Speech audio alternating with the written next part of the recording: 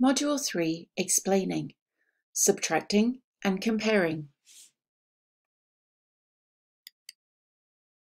How good are you at comparing and subtracting numbers? Let's talk through a few word problems so you get familiar with the language for comparing and subtracting numbers.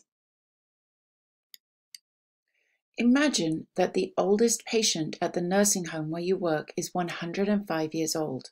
The youngest is 62. What is the difference between their ages? To find the answer, you need to subtract their ages. That is 105 minus 62. To find that answer, you first look at the ones column. Subtract 2 from 5 and you get 3. Then in the tens column, you subtract 6 from 10 and get 4. So the answer is 43. That is, the oldest patient is 43 years older than the youngest patient in your nursing home. Let's try another one. Mrs. Redmond was weighed in her wheelchair. You know that her wheelchair weighs 30 pounds. Together, Mrs. Redmond and the wheelchair weighed 220 pounds. To figure out Mrs. Redmond's weight, you need to subtract the wheelchair weight from the total weight. That is 220 pounds minus 30 pounds. To find that answer, first look at the ones column. 0 minus 0 is 0. Then you look at the tens column. So you'll need to carry a 1 over, so that makes it 12. 12 minus 3 is 9. Then, in the hundreds column, there is 1 left. Bring that down, and Mrs. Redmond's weighs 190 pounds. Let's try one more. Your gross pay for 2 weeks is $1,500. The deductions taken from your pay total $375. What is your net pay? To figure out what you take home, you'll need to subtract your deductions from your gross pay. That is, 1,500 minus 375 will equal your net pay. To find that answer, you'll need to do some carrying. You'll need to carry a 1 from the tens column to the ones. 10 minus 5 equals 5. You'll need to carry a 1 from the hundreds column to the tens column. Remember, you only have 9 left after carrying over that 10. So that's 9 minus 7, which is 2.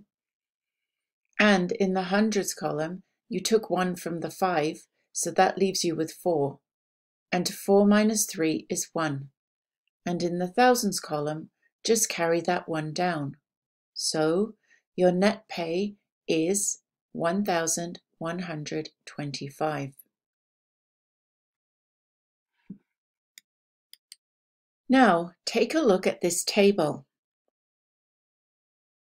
This table is set up to compare the number of staff, volunteers, and beds in different Covenant Health hospitals in Edmonton. Take a look at the staff column. Which hospital has the most staff?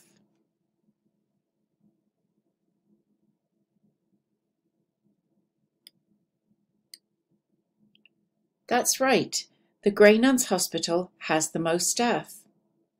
Which hospital has the least staff?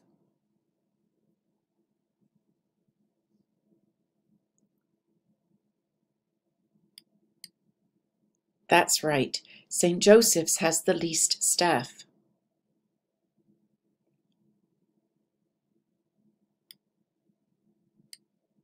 Now, what is the summary range of staff numbers?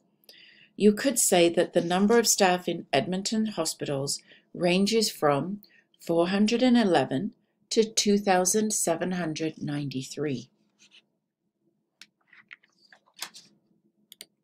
Okay, look at the volunteers column. Compare the number of volunteers in the Edmonton General and the Misericordia.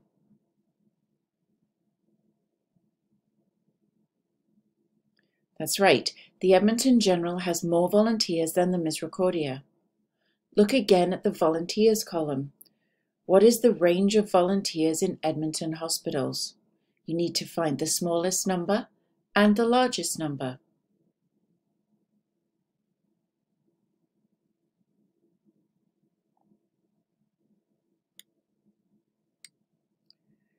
So can you complete the following sentence? The number of volunteers in Edmonton hospitals ranges from 2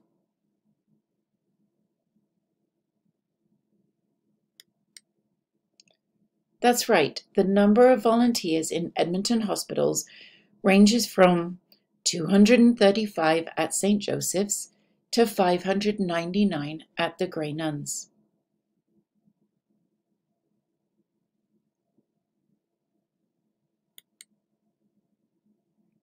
Now take another look at the table. Is there anything surprising there? Look at the number of staff at the Edmonton General in comparison to the number of staff at other hospitals. Now look at the number of beds. In the next activity, you will do some subtracting to compare more of these numbers.